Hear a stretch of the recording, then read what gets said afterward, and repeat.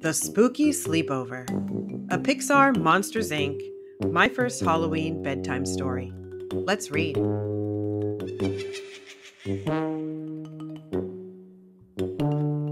One morning, the phone rang at Monsters Inc. "We need a monster for a slumber party at little Shannon Brown's house," a dispatcher told Sulley.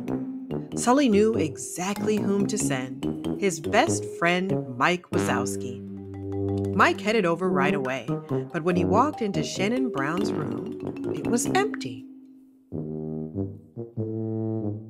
Just then, a flash of lightning lit up the dark room. If there was one thing that scared Mike, it was thunderstorms. He raced back to the closet, but when he opened the door, it was still just a closet. He realized the lightning must have broken the door.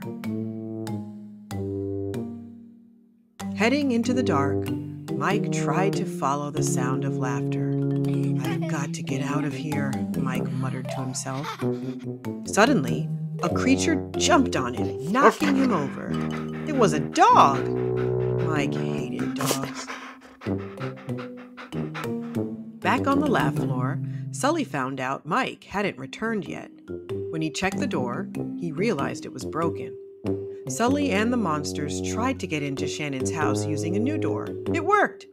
Now the door would open into a different room in the house. In the house, Mike opened another door. It led to the bathroom. He tripped on a rubber ducky. Suddenly, he heard giggling coming from down the hall.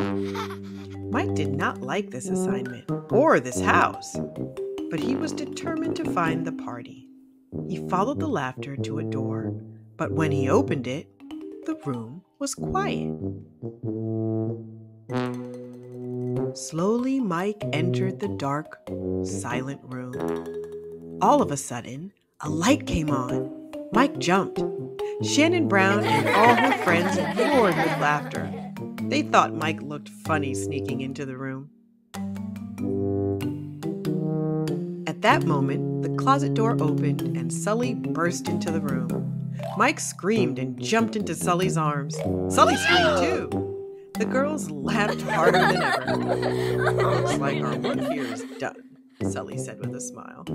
He and Mike headed back to the laugh floor. They had filled plenty of canisters with laughs.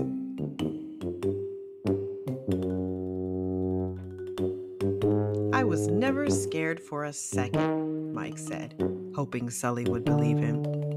"Me neither, buddy," Sulley replied, his big furry fingers crossed behind his back. "Me neither." We've come to the end of another story. I hope you enjoyed it. And in the spirit of Halloween, happy Hallow reading.